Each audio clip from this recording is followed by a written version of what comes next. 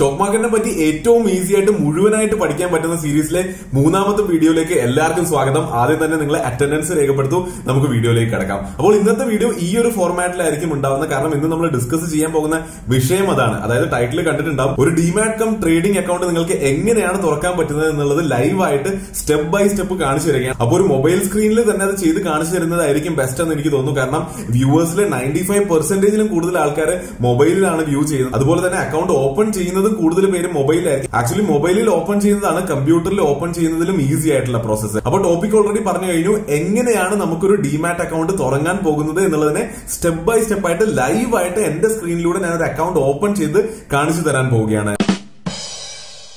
അപ്പോൾ എപ്പോഴത്തെയും പോലെ ഇവിടെ ഐ ബട്ടണിൽ നമ്മുടെ പ്ലേലിസ്റ്റ് കൊടുക്കുന്നുണ്ട്. ഈ കംപ്ലീറ്റ് കോഴ്സ് സീരീസിന്റെ എല്ലാ വീഡിയോസും നിങ്ങൾക്ക് ഈ പ്ലേലിസ്റ്റിൽ കാണാൻ പറ്റുന്നതാണ്. വിശദമായിട്ട് കണ്ടിട്ട് സ്റ്റോക്ക് മാർക്കറ്റ് പഠിക്കാൻ പറ്റുന്നതാണ്. അപ്പോൾ ആദ്യത്തെ 2 വീഡിയോസും ബേസിക്സ് എല്ലാം കണ്ട് പഠിച്ച് മനസ്സിലാക്കിയിരിക്കുന്ന നിങ്ങൾക്ക് എല്ലാവർക്കും അറിയുന്ന ഒരു കാര്യമുണ്ട്. അതായത് നിങ്ങളൊരു ഇൻവെസ്റ്റർ ആണെങ്കിൽ നിങ്ങൾക്ക് സ്റ്റോക്ക് മാർക്കറ്റിൽ പോയിട്ട് ഒരു സ്റ്റോക്ക് വാങ്ങണമെങ്കിൽ നിങ്ങൾക്കൊരു ട്രേഡിംഗ് അക്കൗണ്ടിന്റെയും ഒരു ഡിമാറ്റ് അക്കൗണ്ടിന്റെ ആവശ്യമുണ്ട് എന്ന് നിങ്ങൾക്കറിയാം. നിങ്ങൾ വാങ്ങിച്ച സ്റ്റോക്ക് സൂക്ഷിച്ചു വെക്കാനായിട്ട് നിങ്ങൾക്ക് ഡിമാറ്റ് അക്കൗണ്ട് വേണം. അതുപോലെ അത് വാങ്ങാനായിട്ട് ബ്രോക്കറിനടുത്ത് പൈസ അയച്ചു കൊടുക്കാനായിട്ട് നിങ്ങൾക്ക് ട്രേഡിംഗ് അക്കൗണ്ട് വേണം. അപ്പോൾ ട്രേഡിംഗ് അക്കൗണ്ടും ഡിമാറ്റ് അക്കൗണ്ടും വേണം എന്നുള്ളത് നിങ്ങൾക്ക് വ്യക്തമായി മനസ്സിലാക്കിയിട്ടുണ്ട്. അപ്പോൾ അത് എങ്ങനെ തുറക്കാം എന്നുള്ളത് നമുക്കിപ്പോ പഠിക്കാം. അപ്പൊ ഇപ്പൊ പറഞ്ഞതുപോലെ ഒരു ബ്രോക്കറിനടുത്ത് ചെന്നിട്ടാണ് നമ്മൾ ഈ 2 അക്കൗണ്ട്സും ഓപ്പൺ ചെയ്യുന്നത്. അപ്പോൾ ഇന്നത്തെ വീഡിയോയിൽ അത് എക്സ്പ്ലെയിൻ ചെയ്യാനായിട്ട് നമ്മൾ അപ്സ്റ്റോക്സ് എന്നൊരു ഡിസ്കൗണ്ട് ബ്രോക്കറിനെയാണ് സെലക്ട് ചെയ്തിരിക്കുന്നത്. അപ്സ്റ്റോക്സ് എന്ന ഡിസ്കൗണ്ട് ബ്രോക്കറിലൂടെ എങ്ങനെ ഒരു ട്രേഡിംഗ് ഡിമാറ്റ് അക്കൗണ്ട് ഓപ്പൺ ചെയ്യാം എന്നുള്ളതാണ് നമ്മൾ പഠിക്കുന്നത്. ഇവിടെ നിങ്ങൾക്ക് ഒരു ചോദ്യം വരാം, ഓൾറെഡി കുറെ ചോദ്യം വന്നതുമാണ്. എന്തുകൊണ്ടാണ് അപ്സ്റ്റോക്സിനെ ഞാൻ സെലക്ട് ചെയ്തത്, എന്തിനാണ് അപ്സ്റ്റോക്സിനെ ഞാൻ കാണിക്കുന്നത് എന്നുള്ളത്. അപ്പോൾ ബ്രോക്കേഴ്സ് എന്ന് പറയുമ്പോൾ ബാങ്ക് ബ്രോക്കേഴ്സ് ഉണ്ട്, ഫുൾ സർവീസ് ബ്രോക്കേഴ്സ് ഉണ്ട്, അതുപോലെ ഡിസ്കൗണ്ട് ബ്രോക്കേഴ്സ് ഉണ്ട്. അപ്പോൾ ഈ ഡിസ്കൗണ്ട് ബ്രോക്കേഴ്സിന്റെ പ്രത്യേകത എന്താണെന്ന് വെച്ചാൽ ഈ ഫുൾ സർവീസ് ബ്രോക്കേഴ്സിന്റെയും ബാങ്ക് ബ്രോക്കേഴ്സിന്റെയും കമ്പാരിസണിൽ ഇവർ ചാർജ് ചെയ്യുന്ന കമ്മീഷനും മറ്റ് ചാർജസും വളരെയധികം കുറവാണ് എന്നുള്ളതാണ് കാണാൻ പറ്റുന്നത്. അതുകൊണ്ടാണ് ഞാനൊരു ഡിസ്കൗണ്ട് ബ്രോക്കറെ സജസ്റ്റ് ചെയ്യുന്നത്. അപ്പോൾ ഡിസ്കൗണ്ട് ബ്രോക്കേഴ്സും കുറെ ഉണ്ടല്ലോ. അപ്പൊ എന്തുകൊണ്ടാണ് അപ്സ്റ്റോക്സ് ഞാൻ സജസ്റ്റ് ചെയ്യുന്നത്?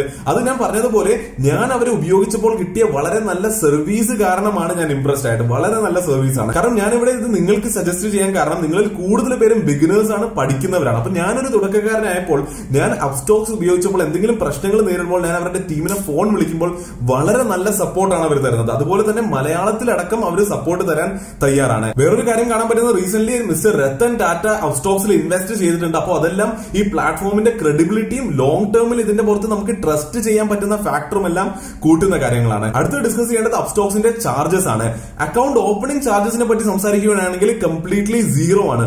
₹1 പോലും അങ്ങോട്ട് കൊടുക്കാതെയാണ് നിങ്ങൾക്ക് ഇവിടെ ഒരു അക്കൗണ്ട് ഓപ്പൺ ചെയ്യാൻ പറ്റുന്നത്. അപ്പോൾ അങ്ങനെ ഒരു അക്കൗണ്ട് ഓപ്പൺ ചെയ്യുകയാണെങ്കിൽ ഇനി അക്കൗണ്ട് മെയിന്റനൻസ് ചാർജസ് എത്രയാണ്?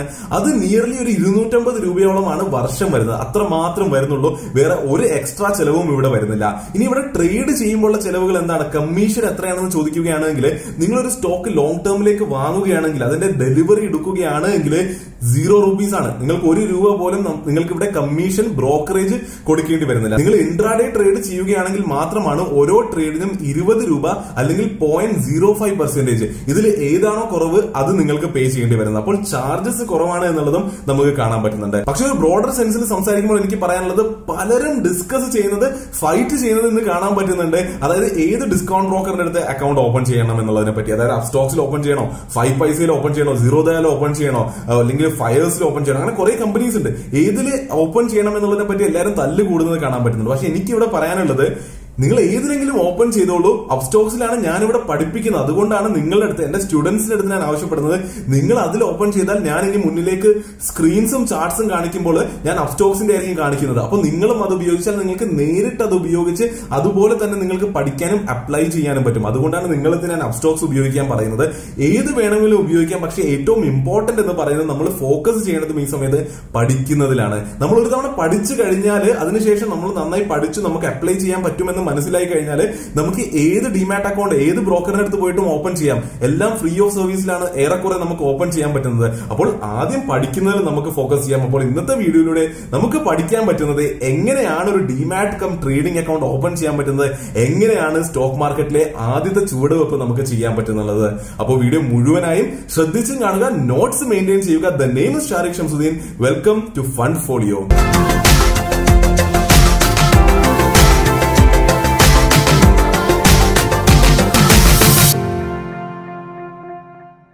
ഈ സ്റ്റോക്ക് മാർക്കറ്റിന്റെ സീരീസിലെ ഏതൊരു വീഡിയോ നിങ്ങൾ എടുത്ത് നോക്കിയാലും അതിന്റെ ഡിസ്ക്രിപ്ഷൻ ബോക്സിൽ അക്കൗണ്ട് തുറക്കാനുള്ള അപ്സ്റ്റോക്സിന്റെ ലിങ്ക് ഞാൻ കൊടുത്തിട്ടുണ്ട്.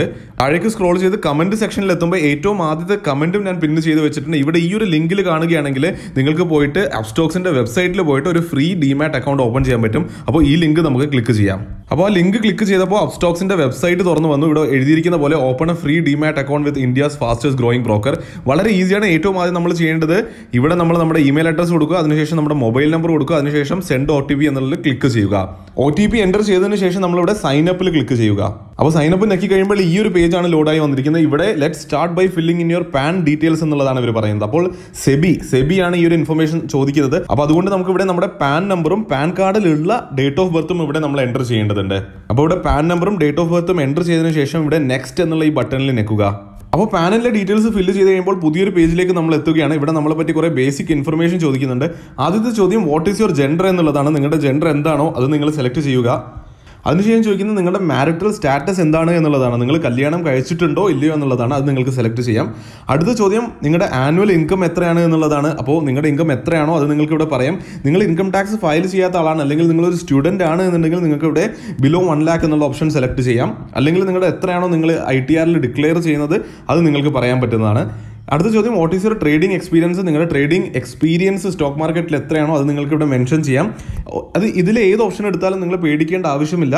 അത് നിങ്ങളുടെ അക്കൗണ്ട് ഓപ്പണിങ്ങിനെ നേരിട്ട് ബാധിക്കുന്ന ഒരു കാര്യമല്ല. വേറൊരു കാര്യം ഇവിടെ ചോദിക്കുന്നത് ആർ യു പൊളിറ്റിക്കലി എക്സ്പോസ്ഡ്. അവിടെ നിങ്ങൾക്ക് നോ സെലക്ട് ചെയ്യാം. അടുത്ത ചോദ്യം വാട്ട് ഈസ് യുവർ ഒക്കുപ്പേഷൻ എന്നുള്ളതാണ്.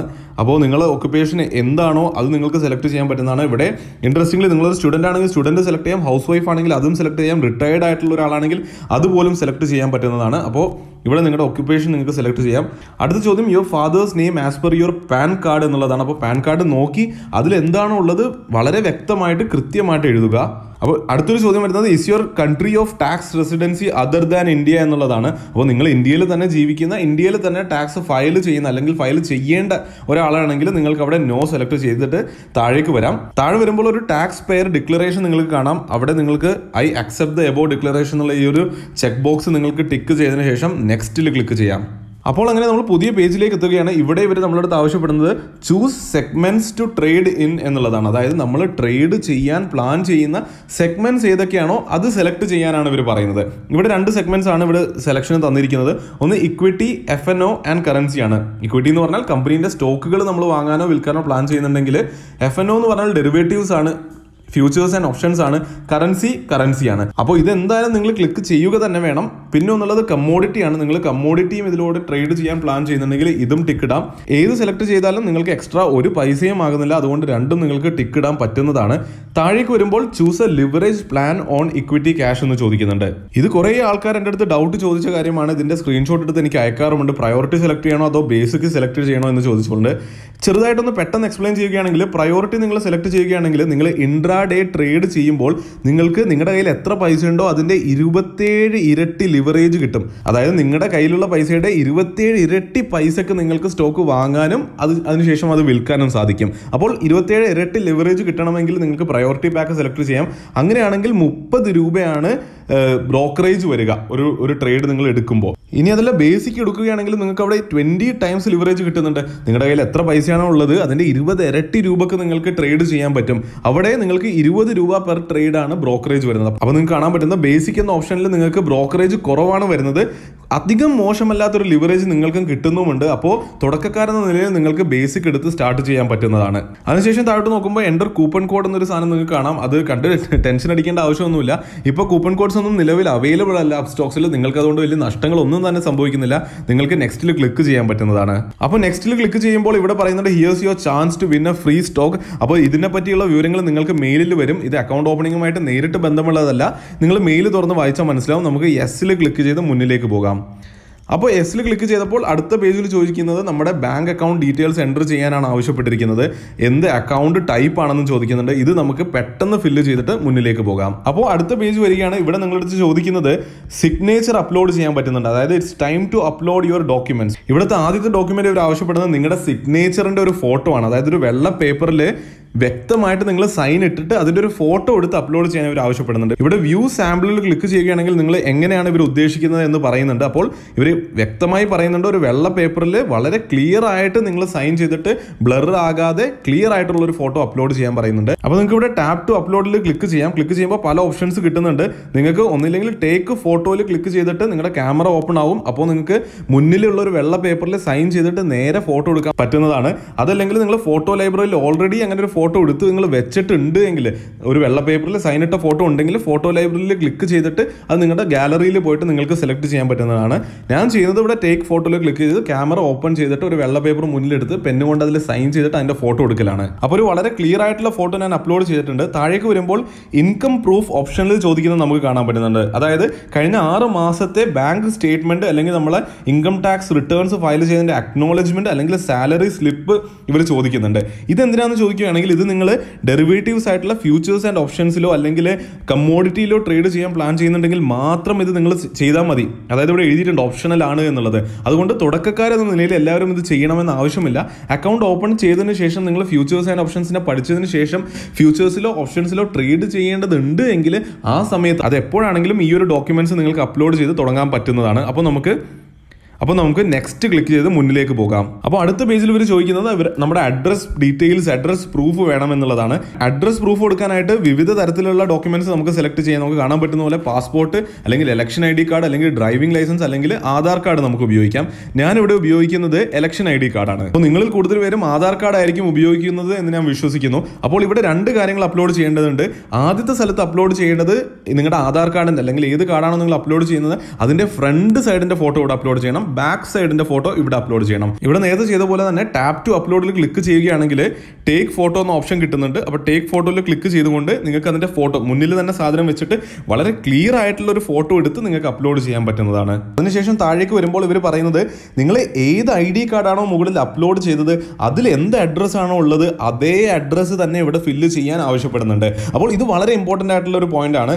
പലർക്കും ഇവിടെ തെറ്റ് പറ്റുന്നുണ്ട്. നിങ്ങൾ കുറേ പേര് എനിക്ക് ഇതുവരെ സ്ക്രീൻഷോട്ട്സ് അയച്ചിട്ടുണ്ട്. നിങ്ങളിൽ കൂടുതൽ പേർക്കും തെറ്റ് പറ്റുന്നതാണ്. നിങ്ങൾ ആധാർ കാർഡോ അല്ലെങ്കിൽ ഡ്രൈവിംഗ് ലൈസൻസോ അപ്ലോഡ് ചെയ്യുമ്പോൾ അതിലുള്ള അഡ്രസ് എന്താണോ അത് തന്നെ നിങ്ങൾ ഇവിടെ ഫില്ല് ചെയ്യാൻ ശ്രദ്ധിക്കുക. അപ്പോൾ ഞാൻ ഇവിടെ ID കാർഡിലുള്ള ഡീറ്റെയിൽസ് എന്തായിരുന്നോ അത് അതുപോലെ തന്നെ ഒരു തെറ്റുമില്ലാതെ ഫില്ല് ചെയ്തു. അതിനുശേഷം നെക്സ്റ്റ് ക്ലിക്ക് ചെയ്യാം. നെക്സ്റ്റ് നിൽക്കുമ്പോൾ ഇവിടെ ഒരു അലർട്ട് വരുന്നുണ്ട്. ഇവരൊന്ന് ചോദിക്കുകയാണ് നിങ്ങളുടെ അടുത്ത് നിങ്ങൾ ID കാർഡിലുള്ള അഡ്രസ്സ് തന്നെ അല്ലേ എഴുതിയത് എന്ന് ചോദിക്കുകയാണ്. അപ്പോൾ നിങ്ങൾക്ക് ഇവിടെ പ്രൊസീഡ് എന്ന് പറഞ്ഞ് മുന്നിലേക്ക് പോകാം. അപ്പോൾ അടുത്ത പേജിൽ ചോദിക്കുന്നത് നിങ്ങളുടെ പാൻ കാർഡിൻ്റെ ഒരു ഫോട്ടോ അപ്ലോഡ് ചെയ്യാൻ ചോദിക്കുന്നുണ്ട്. അതുപോലെ തന്നെ നിങ്ങളുടെ ഒരു ഫോട്ടോ അപ്ലോഡ് ചെയ്യാനും ചോദിക്കുന്നുണ്ട്. ഒന്നുകൂടി പറയുകയാണ്, ഫോട്ടോസ് എല്ലാം അപ്ലോഡ് ചെയ്യുമ്പോൾ വളരെ കൃത്യമായി വളരെ വ്യക്തതയോടുകൂടി ബ്ലർ ആകാതെ അതിൽ എഴുതിയിരിക്കുന്നതെല്ലാം വായിക്കാൻ പറ്റുന്ന രീതിയിൽ നിങ്ങൾ അപ്ലോഡ് ചെയ്യുക. അപ്പോൾ നേരത്തെ പറഞ്ഞതുപോലെ ഇവിടെ ടാപ്പ് ടു അപ്ലോഡിൽ ക്ലിക്ക് ചെയ്തിട്ട് ടേക്ക് ഫോട്ടോ പോയിട്ട് ക്യാമറ ഓപ്പൺ ആയി വരും. നിങ്ങളുടെ പാൻ കാർഡ് എടുത്ത് മുന്നിൽ വെക്കുക, അതിന്റെ ഫോട്ടോ എടുത്ത് അപ്ലോഡ് ചെയ്യുക. നിങ്ങൾ ഫോട്ടോ അപ്ലോഡ് ചെയ്യുന്ന സമയത്ത് നിങ്ങളുടെ കയ്യിൽ ഒരു പാസ്പോർട്ട് സൈസ് ഫോട്ടോ ഉണ്ട് എങ്കിൽ അതിനെ വളരെ വ്യക്തമായിട്ട് ഒരു ക്ലിയർ ബാക്ക്ഗ്രൗണ്ടിൽ വെച്ചുകൊണ്ട് ഒരു വെള്ള പേപ്പറിലോ അതുപോലെ ഒരു വ്യക്തമായ ബാക്ക്ഗ്രൗണ്ടിൽ വെച്ചുകൊണ്ട് ആ പാസ്പോർട്ട് സൈസ് ഫോട്ടോന്റെ ഫോട്ടോ നിങ്ങൾക്ക് എടുക്കാൻ പറ്റുന്നതാണ്. ഇനി പാസ്പോർട്ട് സൈസ് ഫോട്ടോ കയ്യിൽ റെഡി ആയിട്ടില്ല എങ്കിൽ നിങ്ങൾക്ക് തന്നെ നിങ്ങളുടെ ഒരു ഫ്രീക്ക് ഫോട്ടോ ഒക്കെ അപ്ലോഡ് ചെയ്യുന്നതിന് പകരം നിങ്ങളൊരു വ്യക്തമായിട്ടുള്ള ഒരു മതിലിന്റെ മുൻപിൽ നിന്നുകൊണ്ട് നല്ല വെളിച്ചമുള്ള സ്ഥലത്ത് നിന്നുകൊണ്ട് ഒരു പാസ്പോർട്ട് സൈസ് ഫോട്ടോയിൽ കാണുന്ന എത്ര സ്ഥലമാണോ നിങ്ങളുടെ മുഖത്തിന്റെ അത്രപോലെ ഒരു വ്യക്തമായ ഒരു ക്ലിയർ ആയ ഫോട്ടോ എടുത്താലും നിങ്ങൾക്ക് അപ്ലോഡ് ചെയ്യാൻ പറ്റുന്നതാണ്. അപ്പോൾ ഈ 2 ഡോക്യുമെന്റ്സ് അപ്ലോഡ് ചെയ്തതിനു ശേഷം നമുക്ക് നെക്സ്റ്റ് ക്ലിക്ക് ചെയ്യാം. നെക്സ്റ്റ് ക്ലിക്ക് ചെയ്യുമ്പോൾ ഈ ഒരു പേജാണ് വരുന്നത്. ഇവർ പറയുന്നത് ഇത് നിങ്ങൾ റെഫർ ചെയ്യുകയാണെങ്കിൽ നിങ്ങളുടെ ഫ്രണ്ട്സിനെ ഇൻവൈറ്റ് ചെയ്യുകയാണെങ്കിൽ നിങ്ങൾക്ക് ഏൺ ചെയ്യാനുള്ള ഒരു ഓപ്ഷൻ ഉണ്ട് എന്ന് പറയുകയാണ്. ഇത് നമുക്ക് തൽക്കാലം ഇപ്പോൾ സ്കിപ്പ് ചെയ്യാം, പിന്നീട് നിങ്ങൾക്ക് നോക്കാൻ പറ്റുന്നതാണ്. അപ്പോൾ അടുത്ത പേജിൽ വരുന്നത് കൺഫേം യുവർ ഇമെയിൽ അഡ്രസ് എന്നുള്ളതാണ്. നമ്മൾ തുടക്കത്തിൽ ഏറ്റവും ആദ്യം ഇമെയിൽ അഡ്രസ് കൊടുത്തല്ലോ, ആ ഇമെയിൽ അഡ്രസ്സിൽ ഒരു OTP വന്നിട്ടുണ്ടാകും. അപ്പോൾ ഗെറ്റ് OTPയിൽ നെക്കിക്കൊണ്ട് നമുക്ക് ആ OTP ഫില്ല് ചെയ്യാം. അപ്പോൾ ഈ ഒരു പേജാണ് ഓപ്പൺ ആയി വരുന്നത്. ഇവിടെ കാണുന്ന ഈ ഒരു സ്ഥലത്ത് നമുക്ക് മെയിലിൽ വന്ന OTP ഫില്ല് ചെയ്യാം. മെയിലിൽ OTP വന്നിട്ടുണ്ട്, അത് ഞാൻ ഫില്ല് ചെയ്യുകയാണ്. അപ്പോൾ OTP ഫില്ല് ചെയ്തതിനു ശേഷം ഇവിടെ നെക്സ്റ്റിൽ നമുക്ക് ക്ലിക്ക് ചെയ്യാം. അപ്പോൾ അടുത്ത പേജിൽ അപ്സ്റ്റോക്സിന്റെ ഒരു ഓഫറാണ് കാണിക്കുന്നത്. അതായത് നമ്മളിപ്പോൾ ഇത്ര പൈസ അടക്കുകയാണെങ്കിൽ ഇതിൽ കാണിക്കുന്ന ഏതെങ്കിലും ഒരു ഓഫർ നമ്മൾ സെലക്ട് ചെയ്യുകയാണെങ്കിൽ ഒരെണ്ണം ഞാൻ എക്സ്പ്ലെയിൻ ചെയ്താം. അതായത് 249 രൂപ നമ്മളിപ്പോൾ അടക്കുകയാണെങ്കിൽ നമ്മൾ മുന്നിലേക്ക് ട്രേഡ് ചെയ്യുകയോ അല്ലെങ്കിൽ സ്റ്റോക്ക് വാങ്ങുകയോ ചെയ്യുമ്പോൾ 400 രൂപ വരെയുള്ള ബ്രോക്കറേജ് നമുക്ക് അടയ്ക്കേണ്ടി വരില്ല. അപ്പോൾ 249 രൂപ ഇപ്പോൾ കൊടുത്താൽ 151 രൂപയുടെ ലാഭം നമുക്ക് കിട്ടാനുള്ള സാധ്യതയുണ്ട്. ഓരോരുത്തരും എത്ര സ്റ്റോക്കാണ് വാങ്ങാൻ തുടങ്ങാൻ പ്ലാൻ ചെയ്യുന്നത് എന്നുള്ളത് എനിക്ക് അറിയുന്ന കാര്യമല്ല. നിങ്ങൾക്ക് ഇതിൽ ഏതാണ് ഉചിതം എന്ന് തോന്നുകയാണെങ്കിൽ അത് നിങ്ങൾക്ക് സെലക്ട് ചെയ്യാം. അല്ല എങ്കിൽ ഇവിടെ കണ്ടിന്യൂ ഫോർ ഫ്രീയിൽ നിങ്ങൾ ക്ലിക്ക് ചെയ്യുകയാണെങ്കിൽ ഒരു പൈസയും അടക്കാതെ കംപ്ലീറ്റ്ലി ഫ്രീ ആയിട്ട് തന്നെ നമുക്ക് മുന്നിലേക്ക് പോകാം. അപ്പോൾ നമ്മൾ വരുന്നത് ഒരു വളരെ ഇമ്പോർട്ടന്റ് ആയിട്ടുള്ള പേജിലേക്കാണ്. അതായത് ഇത്ര നേരം നമ്മളൊരു ആപ്ലിക്കേഷൻ ഫില്ല് ചെയ്യുമായിരുന്നു അല്ലെ. അതായത് കുറേ അധികം നമ്മൾ കുറേ ഡേറ്റ ചോദിച്ചു, അതെല്ലാം നമ്മൾ കൊടുത്തു. അതായത് ഒരു ആപ്ലിക്കേഷൻ നമ്മൾ ഫില്ല് ചെയ്യുകയായിരുന്നു. ഏതൊരു ആപ്ലിക്കേഷൻ ഫില്ല് ചെയ്യുമ്പോൾ അതിന്റെ താഴെ നമ്മൾ സൈൻ ഇടേണ്ടി വരാറില്ലേ. അപ്പോൾ ഇവിടെയും സൈൻ ഇടേണ്ട ആവശ്യമുണ്ട്. അപ്പോൾ നിങ്ങളുടെ ആധാർ മൊബൈൽ നമ്പറുമായിട്ട് ലിങ്ക്ഡ് ആണ് എങ്കിൽ നിങ്ങൾക്ക് ഈ സൈൻ ചെയ്യാൻ, അതായത് ഡിജിറ്റലി സൈൻ ചെയ്യാൻ പോസിബിൾ ആണ്. അങ്ങനെയാണെങ്കിൽ ഇവിടെ ക്ലിക്ക് ചെയ്തുകൊണ്ട് നിങ്ങൾക്ക് ഈ സൈൻ ചെയ്യാൻ പറ്റുന്നതാണ്. പക്ഷെ അൺഫോർച്ചുനേറ്റ്ലി നിങ്ങളുടെ മൊബൈലും ആധാറും ലിങ്ക്ഡ് അല്ല എങ്കിൽ ഈ ഒരു ആപ്ലിക്കേഷൻ, ഇത്ര നേരം ഫില്ല് ചെയ്ത ആപ്ലിക്കേഷൻ നിങ്ങൾക്ക് ഇതിലൂടെ ഡൗൺലോഡ് ചെയ്ത് അതിനെ പ്രിന്റ് എടുത്ത് അതിൽ നിങ്ങൾ സൈൻ ചെയ്തിട്ട് നിങ്ങൾ കൊറിയർ അയച്ചു കൊടുക്കണം. മുംബൈയിലുള്ള അപ്സ്റ്റോക്സിന്റെ ഓഫീസിലേക്ക് നിങ്ങൾക്ക് കൊറിയർ അയച്ചു കൊടുക്കേണ്ടി വരും. അപ്പോൾ ഇവിടുത്തെ കേസിൽ ആധാർ മൊബൈൽ നമ്പറുമായിട്ട് ലിങ്ക്ഡ് ആണ്. അതാണ് ഈസി ആയിട്ടുള്ള വേ. അതുകൊണ്ട് ഞാനിവിടെ ഈ സൈൻ വിത്ത് ആധാർ OTP ക്ലിക്ക് ചെയ്യുകയാണ്.